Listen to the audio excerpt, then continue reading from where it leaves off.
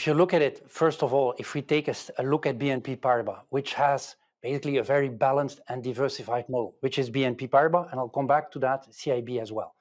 And basically on the back of that, BNP Paribas saw its revenues up to a solid 11.8 billion euros.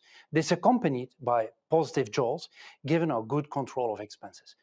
On top of that, cost of risk remaining very low, 31 basis points, well below our objective of 40 basis points. And so we see a strong increase in earnings with more than 10%, clocking in at 3.3 billion euros.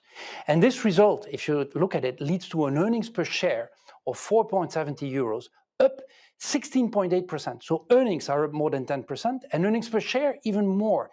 And this is because the earnings are already fully compensating in an organic way Bank of the West. So Bank of the West is gone.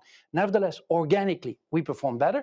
And then on top of that, we've bought back the first tranche of our shares. So the earnings per share is very solid. On top of that, we have received today the authorization of the ECB to launch the second wave. Yeah? And so that is something which will even further improve the earnings per share. And so that's basically what the group is standing for. And then if you look at CIB, which is your question, the CIB has also those very good results, and also for the reasons of it being diversified. Diversified, having that intimacy with our clients and a prudent risk management.